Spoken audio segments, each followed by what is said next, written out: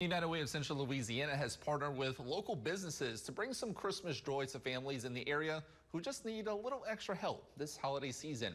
Last night, the United Way held its second annual Christmas for Alice event, which provides for working class families a time and a place to celebrate the holiday. 50 families attended the event at Place Cenla. The United Way worked with Walmart and Target to put together baskets of treats. Waste Connect donated bikes for the kids, and walk-ons provided the meal. Plus, each family received $200 towards their utilities.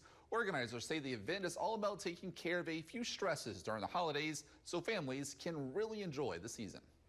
Sometimes we need to give people just opportunities and give them some experiences. We know the holidays are stressful. We know that buying gifts is challenging. So how can we help free up some of their budget by paying $200 towards a utility bill, towards working with a partner to bring in bikes for kids that wouldn't have had them? That's Michelle Pearl, the CEO, and she encourages the people to get involved with the United Way of Central Louisiana and work towards the right solutions to help our community out, both during the season of giving and beyond that.